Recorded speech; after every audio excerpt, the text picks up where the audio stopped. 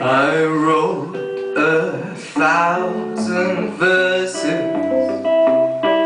each one about doctors and nurses, on paper napkins in diners, and wrote the titles on matchsticks, tucked them in the left breast pocket of a tattered check shirt, then threw the shirt away into the shadow in the corner of a northern Spanish bar, without brass in the back line but shutters on the doors, and 20, 30 people in clusters on the floor, looking anywhere but at each other, between the runners of a busted wooden pier, before the beers with Tracy on the bottle. And I thought of you in the airport, and I was still thinking of you on the plane. And when the police took my passport and wrote down my name,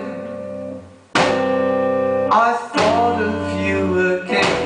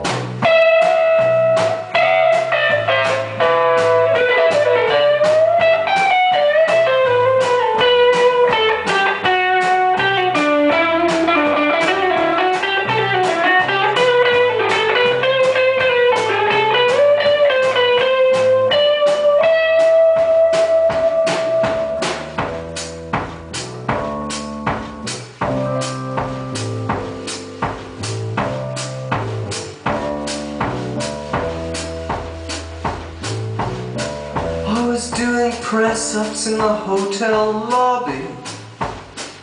The lobby with me was unimpressed. I managed 5, but I was barely alive when I rolled over to rest. And I thought of all your illnesses and your wonderful strength, and I guessed that it meant that I missed you. And I thought of all the little things that